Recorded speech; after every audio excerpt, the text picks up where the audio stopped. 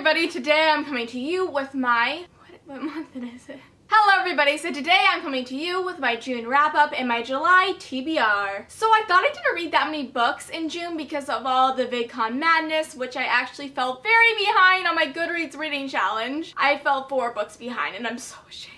Like, it feels like so bad when I fall that far behind because I'm like, oh, I've never been this far behind on a Goodreads challenge before. I'm usually really good at keeping up to date with it, but with so much stuff going on right now, it's been very difficult. But I shall catch up because I shall read 100 books this year. It's gonna happen. But anyways, I thought I didn't read as many books as I thought I did, so I'm very happy with what I read this month, and they were pretty entertaining reads, so let's get into it. So the first book I read this month was Named of the Dragon by Susanna Kearsley. This book was very, very good. I gave it a 4 out of 5 stars. It was a very, very solid read that I really enjoyed, and it was very magical, but also very realistic at the same time. This book is about a woman named Lynn, and she's a literary agent who decides to go off to South Wales on a vacation during holiday break. And while she's there, she starts having these nightmares of a child and a woman that need her help and she does not know why or what's going on. And so it's about her uncovering the mystery of these people and also uncovering the mystery that is taking place in reality that she is currently in. And there's like Merlin folklore in this, which I really enjoyed. It was all around just a very solid, great book. It had a little bit of romance in it, a lot of mystery, and a lot of awesomeness. The next book I read was Rebel of the Sands by Alwyn Hamilton.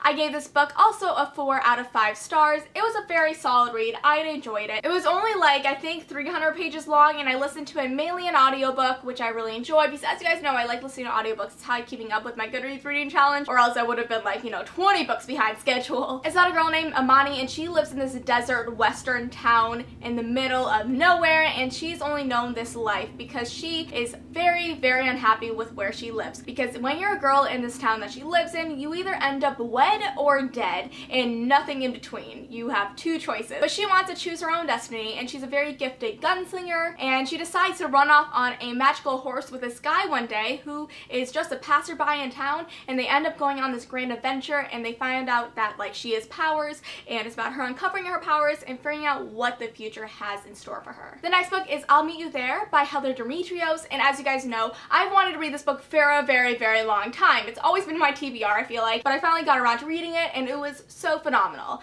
I gave it a 4.5 out of 5 stars. It was just a very solid, amazing read, and it really made you think about life and made you really grateful for the life that you do live, because it showed you the hardships of 2 main characters in this novel that were very different from one another, but also they were able to lean on each other in the difficult times that they went through in this book. So this book is about Skylar Evans, and she lives in Creekview, which is a small town in the middle of nowhere, California. And she really wants to go off to art school, but that is until her mom loses her job and she needs to, make up for that money. Her mom actually goes into a depression that leads Skylar to question if she actually can go off to school and leave her mom in this state, because her father and they have severe money issues, they're in severe debt, and it's really a difficult, position for Skylar as an 18-year-old who just wants to go off to college but is being held back by, difficulties at home. But then she rekindles a relationship, a friendship with Josh, and Josh just came back from Afghanistan after losing a leg in war. And Josh, he has his own type of depression, he has his own type of PTSD, and he is struggling, getting back into civilian life after being at war for so long. And Josh, he actually also leans on Skylar as Skylar leans on Josh because they actually help each other through this difficult time for both of them.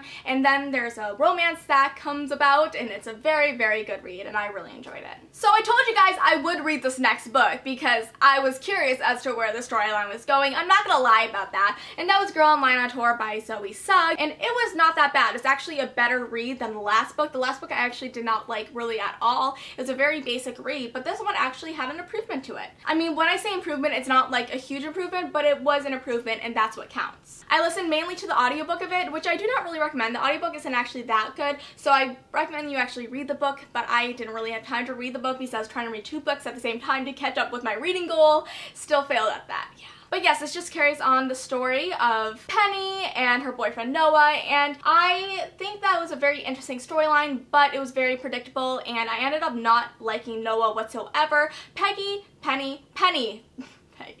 Penny's character was very difficult to handle at the beginning because she was not making the right choices for herself and was mainly thinking about others, but I could very much relate to that because honestly I think about others before myself a lot of the time, so she was doing the same thing. So I was like, you know what, that's actually very realistic. And she also struggled with anxiety, which I thought was very important because I myself struggle with anxiety, so it was really nice to kind of see that being portrayed in these novels because that's one thing that I really do like about these books, that they handle anxiety in a very truthful way. And then I thought that Noah was just an annoying little prick, so still think that. I was not happy with any of this book because of certain things that went down, but it's very predictable as to what the ending was, and I want to know if she's going to make a third book because I don't know where she would go with a third book. 3 out of 5 stars. And the last book that I read this month was It Wasn't Always Like This by Joy Preble, and this book was actually a very interesting read because it kind of had to handle with the fountain of youth theory, which is when you go to a fountain of youth and you drink its waters and you become immortal forever. Yeah, so it's very nice. And that's what this girl and this guy, Charlie and Emma, go through. They're born in the very early 1900s, and then all of a sudden their family goes and moves to Florida together, and they own like an alligator farm, and it's kind of like a zoo type thing in Florida. And while they're there, they end up drinking from this river that turns out to be the fountain of youth, which immortalizes them for quite a many few years. That is until their parents and their siblings and their families are killed, and the only survivors of this massacre by the Church of Light, which are these like crazy people, are Charlie and Emma, and they end up having to survive for the next 100 years actually separate from one another. And it's about them kind of coming back together and meeting each other in the middle after 100 years apart, and it's a very interesting book because it also handles with mystery about why this Church of Light folk are killing off so many girls that look like Emma and so many boys that look like Charlie. And it was a very interesting read. It was good. I think that it should have had a better ending because the ending was very rushed, and I wish it was kind of more satisfying, but it was a pretty good book. I gave it a 3.5 out of 5 stars, I believe. Now on to the books I shall be reading next month. Well, this month technically, yeah, this month, July.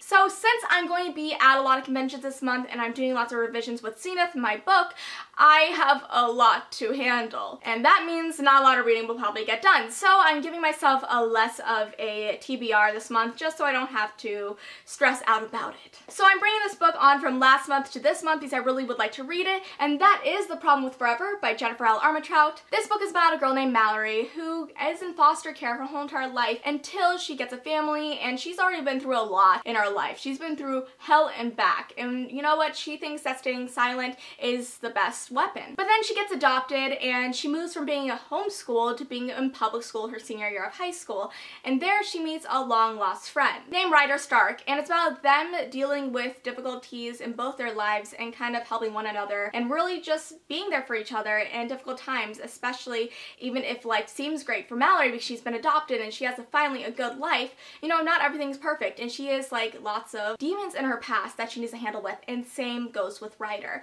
So it seems like a very beautiful, very awesome, and very thoughtful novel, and I cannot wait to jump in and read it. I love Jennifer L. Armentrout books. I never have disliked any of them. They're always solid. The next book is MISTBORN, Book 1, The Final Empire by Brandon Sanderson. I've heard so much about this book series, like from everybody. I think it's such a funny name that they called like the first book Final Empire because that seems like a last book title, so I got really confused when I got it. I'm like, did I get the last book in the series again? Because it's happened to me so many times. I don't know how I'm just like drawn to getting the last book in series when I haven't even read the first.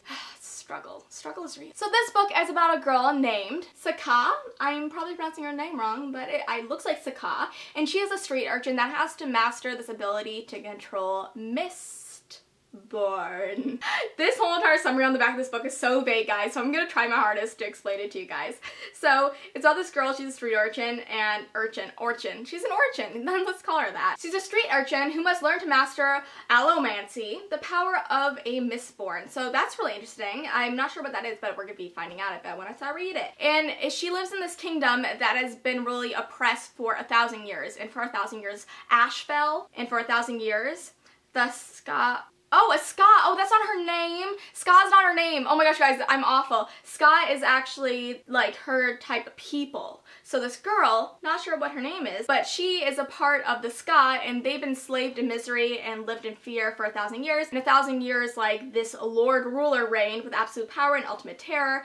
Divinely, it's about how this girl who's a street urchin from the Ska, she actually has to go master this MISTBORN power and defeat this Dark Lord who is really reigning terror over these people for so long. It's about time his reign comes to a close. And I've heard so many amazing things about this book, guys. Like, this is one of the book series that I see everywhere and everybody talking about it and saying how amazing it is and how empowering it is and how just wonderful it is. And I'm so excited to finally be reading a Brandon Sanderson book because I've not read one yet. And I know, it's a shame, but I'm gonna be doing it this month, guys, so I'm super excited. And lastly, I shall be reading A Game of Thrones by George R.R. Martin, and yes, it's finally happening. I am not gonna be actually physically reading it. I have the audiobook, and I decided just to listen to that because it's supposed to be a great audiobook, and it's a big book, and I think it'll be fun to listen to it throughout this month because it's something, you know, I like to do. And plus, I'm having severe Game of Thrones hangover because that season finale, guys. Wow.